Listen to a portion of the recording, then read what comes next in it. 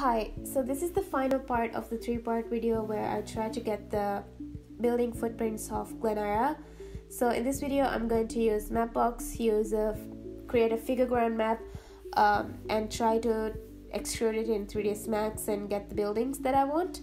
So this is Mapbox, and you can take your own time to go through all these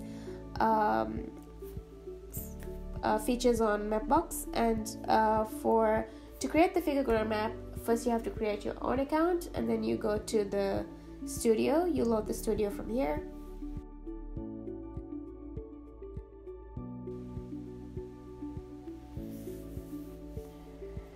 As you can see, I have already created some maps before, but I'm just going to start a new one. I'm going to load a basic map. So I'm going to locate my area. So this is Glenara, and you can see all these layers are on, which is on the map. So whatever is on the map is on this side, and you have to turn off all these layers except for the buildings.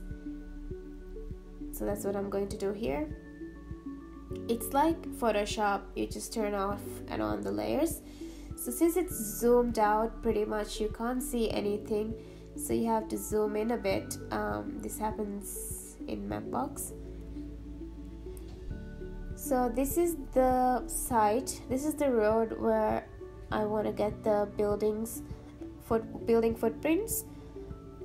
As you can see, the buildings are clearly seen here. So what you have to do is you just have to go and change the color of the building from here, colors, if you want the green spaces. Also you could turn it into black, or you can just turn it off. But here I'm trying to get the box as well, so let's see. So for the buildings, you have to unlock this, and you can override it if you want. Turn everything to black, even the outline.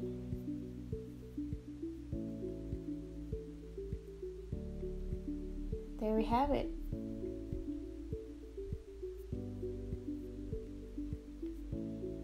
So you can set the zoom level, because once you zoom out too much, what Mapbox does, it disappears the buildings. So you can adjust that level too, but I think for me this zoom level is okay, so I'm not gonna change that. And these are the areas where you can play with opacity and everything.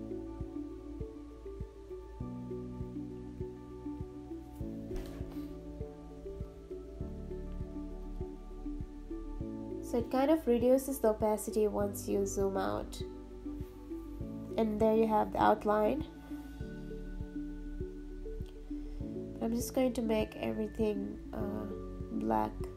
And from the print option on the top right, this will open.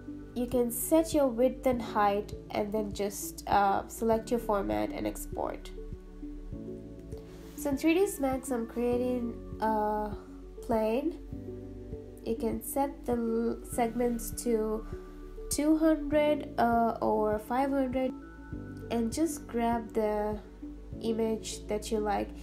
As you can see, I only have the buildings that are on the edge of the road, because I tried to use the full map and it was too big. It kept crashing my 3ds Max. So I just edited in Photoshop and removed the rest of the buildings except for the ones that I want. Go to modifier panel, add UVW map, bitmap, fit, drag it again, open. And from the plane you can fit your map to the area that you want to create. So it's like a tile, so you can adjust to whichever area that you want.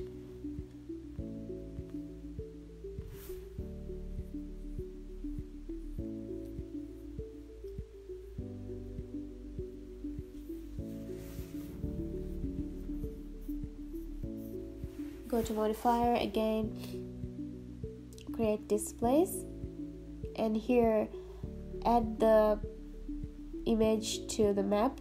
Just drag it and add it to the map.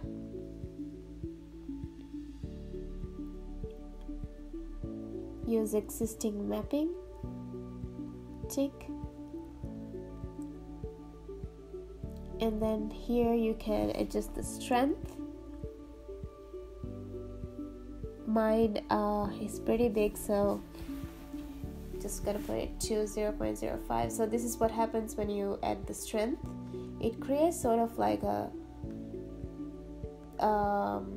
extruded version of the 2D map, which we will extract from this. So go to section, create a section, drag it over to the image and fit it to the image from the modifier panel,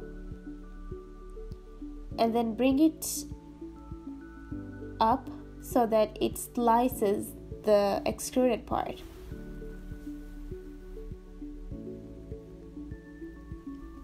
Make sure to save it and then press create shape because it might crash.